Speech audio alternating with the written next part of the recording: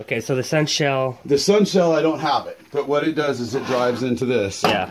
And then this goes into the lower gear train, the planets, down here. It's all like this. And the sun shell fits in there on top of the center support. And what it does is, with this drive in here, this drives this. What happens is, this planet, there's a thing that goes in there. All these gears break and weld together. So this is solid instead of spinning like that. Basically a lock differential. In Correct. A sense, yeah. In layman's terms, yes. And what happens is they break or they get lack of lubrication and then they fail.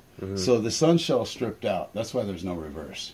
Okay, flat. And the planets welded. And then as soon as the sun shell stripped out and you got no reverse, when it's stripped, there's a washer that goes between here. Some have Torringtons, some have washers. It just depends. Now yours has Torringtons, but what happens? These are Torringtons. What happens is they go away and then they melt together.